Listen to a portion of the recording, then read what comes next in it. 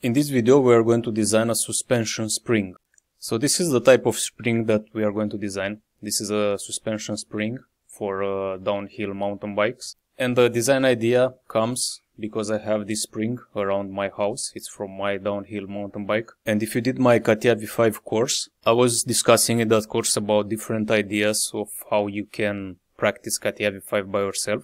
And one of those ideas is to design things that you have around your house. So everything you have, and it's a mechanical thing, and it can be designed, not a bottle or a table that's made out of wood. Try to stick to things that are from your fields, if it's the mechanical field especially. So I found a few things around my house that I can design now for this course, and this is one of them. And this is another picture with the spring and how it looks. So those here are not dimensions, those are something else. You notice how the spring has a flat end, so those are used to keep the spring in the correct position.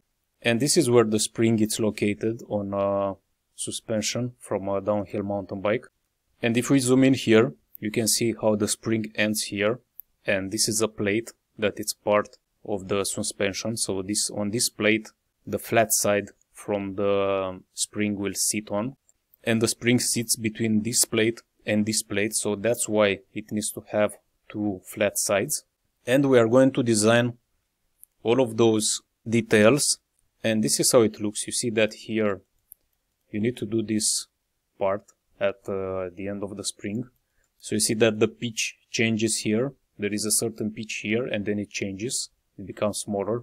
So you see, a spring cannot be used like this in reality, because it doesn't have a flat surface where it can sit. So let's start. Let's open a new part. And in order to design a spring, we are going to need to do a staircase spiral curve, and that's called a helix. And that command cannot be done in a Catia part design. That can only be done in a generative shape design. So if you don't know how to use generative shape design, it's no problem, because we are going to use only one command. So when you enter generative shape design, you are going to need this toolbar, which is called wireframe. We are going to use points and planes from around here. But there is also a secondary toolbar in here, which is the last command, as we can see here. And this one is called curves. So let's use this. And the second command, it's called a helix. So if you click on it, we are going to use this to create the central curve of the spring.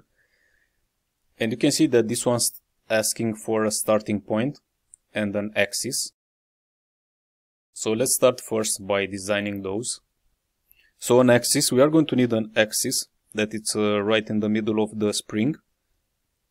And I would like the planes to be right in the middle of the spring. I don't want them to be at the top or at the bottom of the spring.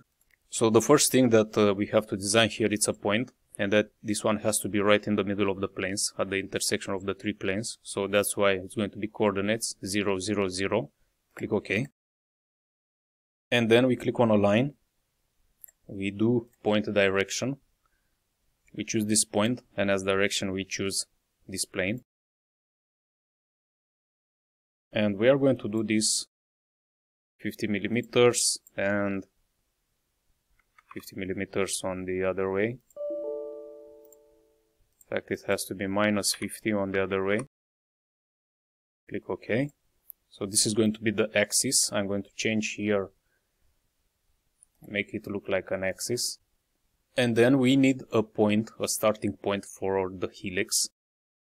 And that has to be right at the beginning, where the helix starts to go down.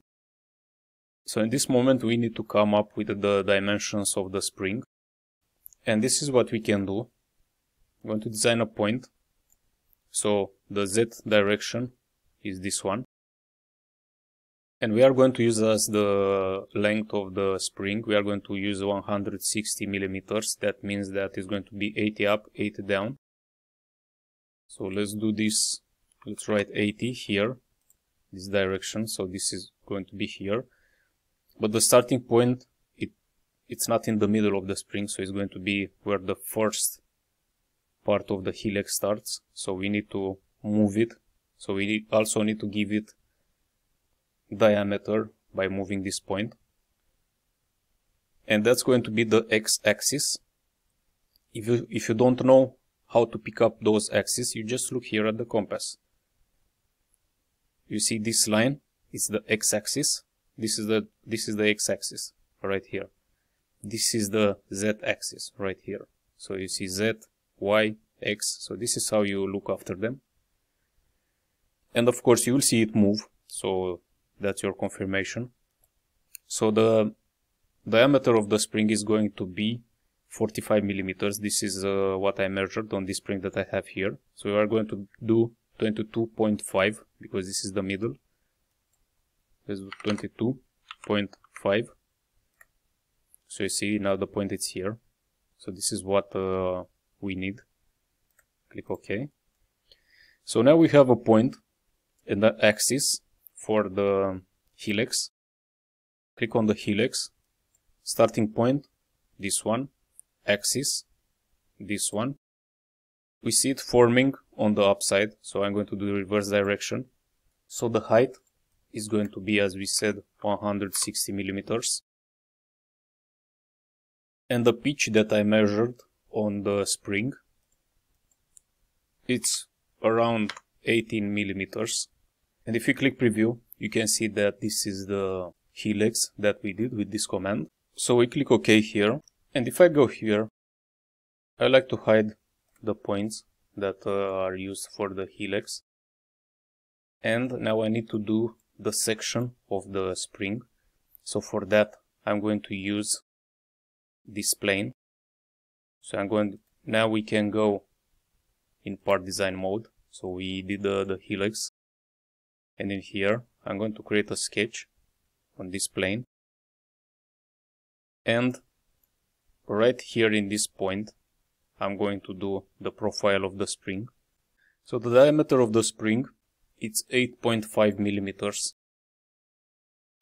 This is the diameter, and we are going to position this right here on this point. So we have to make a coincidence. Exit the sketch, and here we have it. This is ready for extruding this around the helix. So if you choose the rib command, profile, the circle, and the center curve is the helix. Preview. You can see here that those lines that are part of the helix, so they have different kind of inclination, because this is how Catia processed this solid. So we can give it an extra parameter here to make this better. And at profile control, instead of keep angle, we can use pulling direction, so we can show the direction that this solid is going, so it's going up and down. And if I choose the axis, now it has the direction, now it's know where it's going. If you click preview, you see that all of those are straight now. We have a symmetry here. Now I click OK. So now, if you are happy with the dimensions of the spring, with the pitch and the diameter, that can always be changed by changing the helix. We can start to design the ends here. So this is how we are going to do that. We are going to design a smaller helix in here.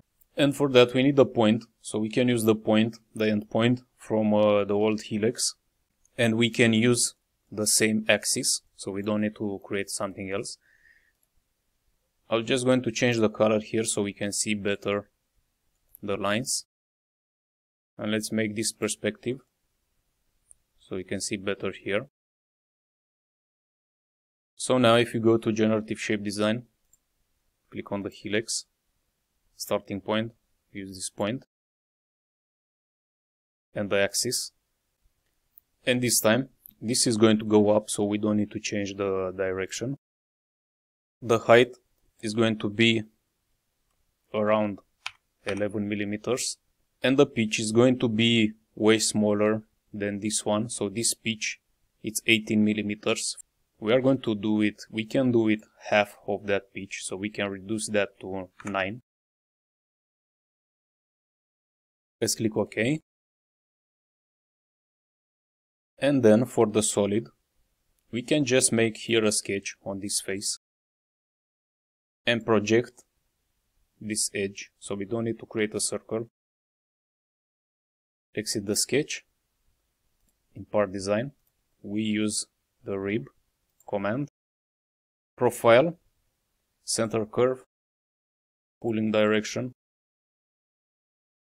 We use the axis, the same axis that we have, and we see that this part of the spring now, it has a smaller pitch, but I want this to touch here, almost, because in reality that it's touching here. So to do that,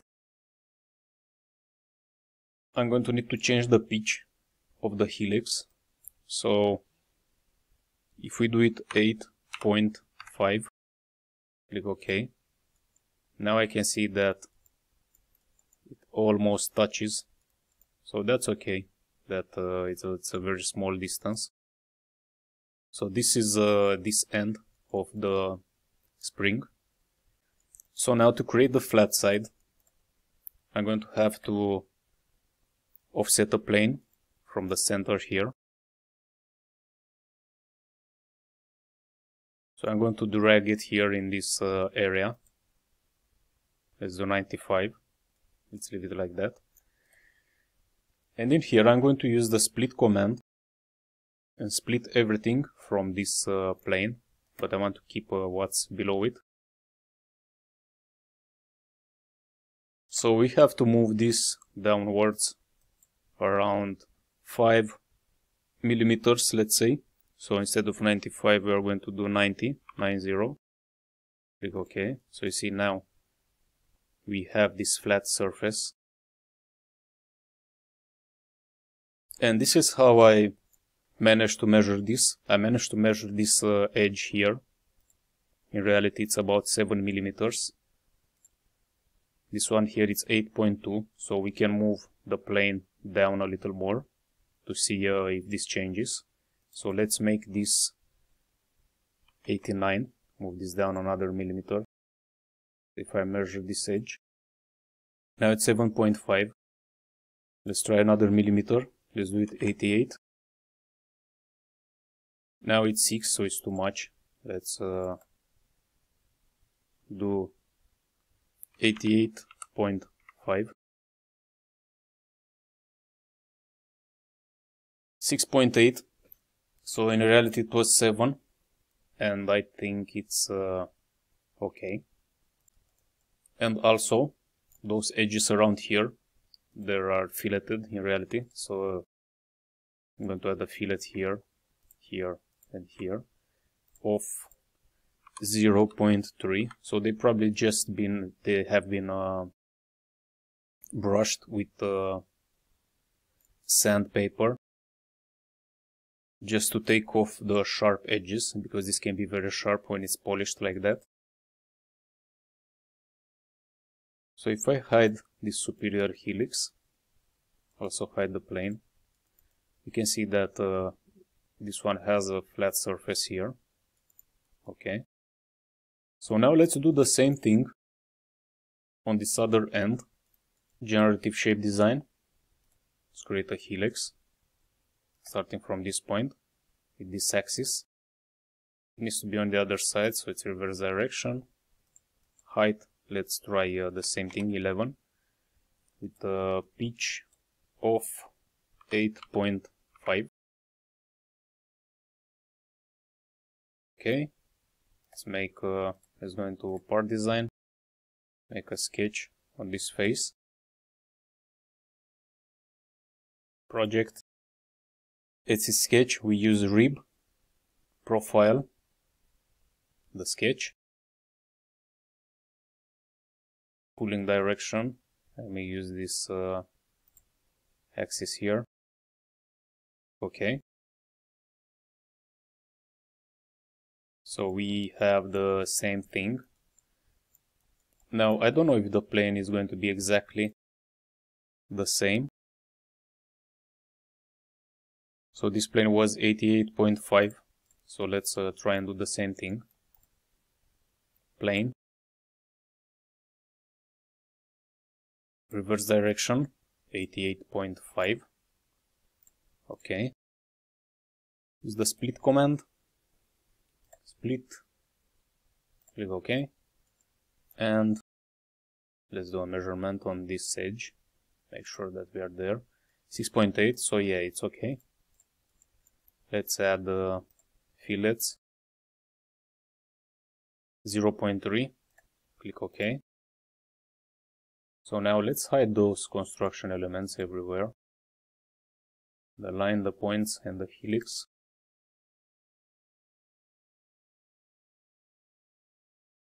And also the central planes. Let's save the part. And this is the project. So this part is finished now. And what I would recommend is to play around and try to do different type of springs. Maybe you can find a vehicle spring from a car. Even online you can find some dimensions. So the dimensions that you need are the length, the diameter, and the pitch. So if you have those three, you can design all type of springs. So try and design a spring for a vehicle. This would be a very good exercise for you. So see you in the next video.